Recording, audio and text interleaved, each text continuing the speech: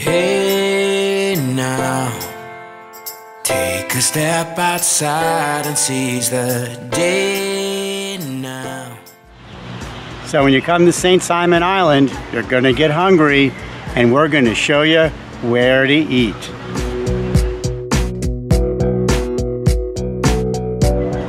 All right, so our first night we're heading over to Porch for dinner, where they're known for their Nashville hot chicken. But you don't have to get it really hot, so you probably get yours wild, right? Right. All right, let's head over. So Porch is located right on Ocean Boulevard, right off of the pier area. And again, this is all within walking distance of the hotel we're staying at. Looking forward to some southern chicken.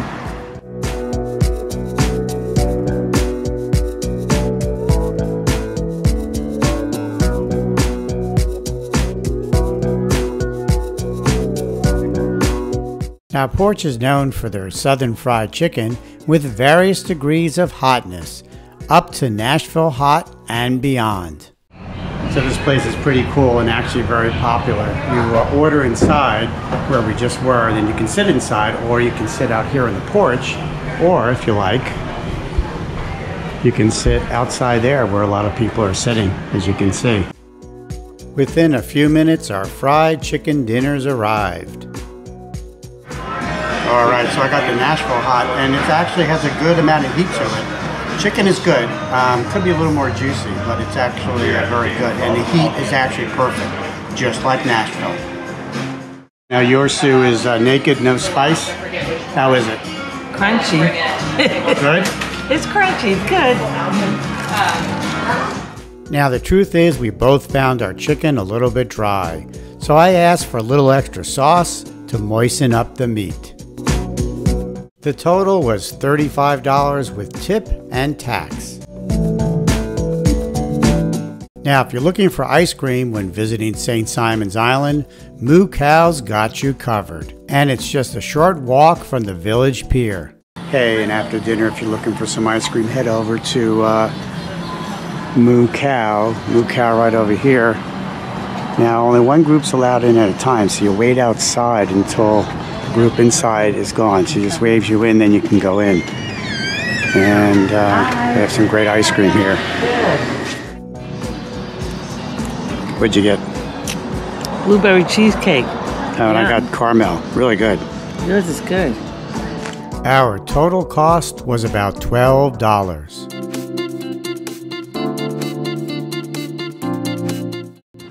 Okay, looking for barbecue with the laid-back atmosphere. We're trying this place for lunch. Beachcomber Barbecue is just a short drive from the Village Pier area, and we had heard that they have great barbecue.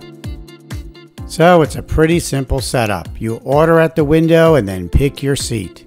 At the table, they offer two different barbecue sauces.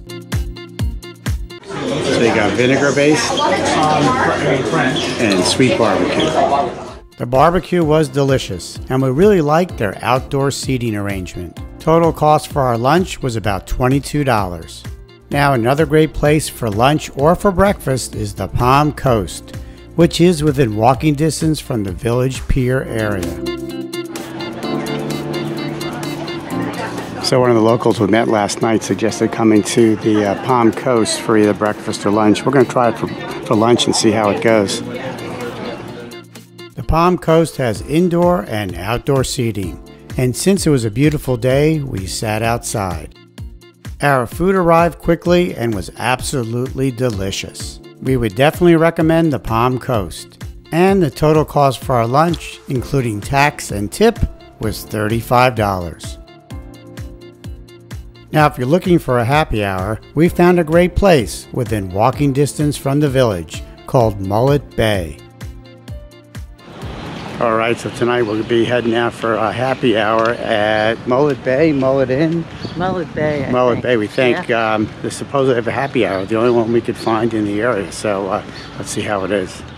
Now, Mullet Bay has indoor and outdoor seating, but we headed to the bar area to take advantage of the happy hour. And that's where we met some very friendly locals who filled us in about the area.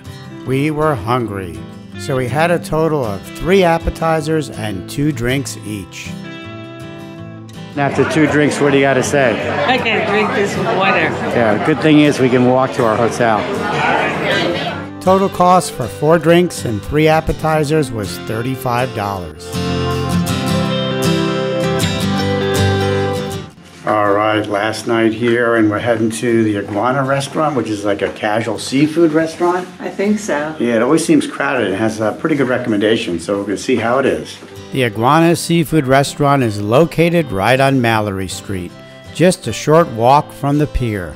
And don't let the outside fool you. The inside is new looking and rather spacious. They have an extensive seafood menu and also some steaks, but we had heard that their shrimp is absolutely fabulous. Okay, so this place is known for its shrimp, Georgia shrimp, fresh Georgia shrimp. So we're both going for the shrimp dinner. I'm getting mine blackened and you're getting yours Broiled. As you can see, the Iguana restaurant has plenty of seating, which must come in handy during the summer season. We enjoyed our drinks, and within no time, our shrimp dinners arrived. So it comes a coleslaw on the side, some hush puppies, kind of like what you get in Merle's Inlet. And Sue got it broiled, and mine's blackened. All right, let's try this shrimp. I got some sauce here. And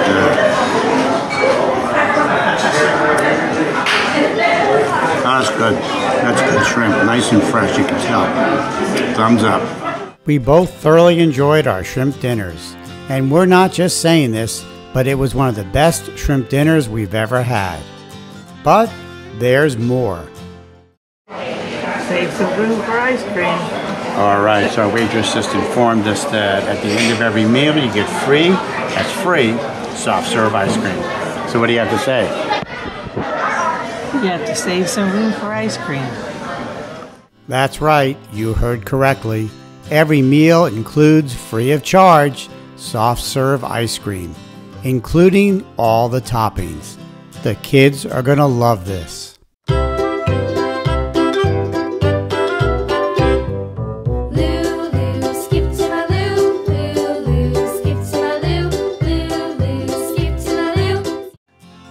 Hey, I'm not just saying this, but that was one of the best shrimp dinners I think I've ever had. And we've had a lot of shrimp dinners.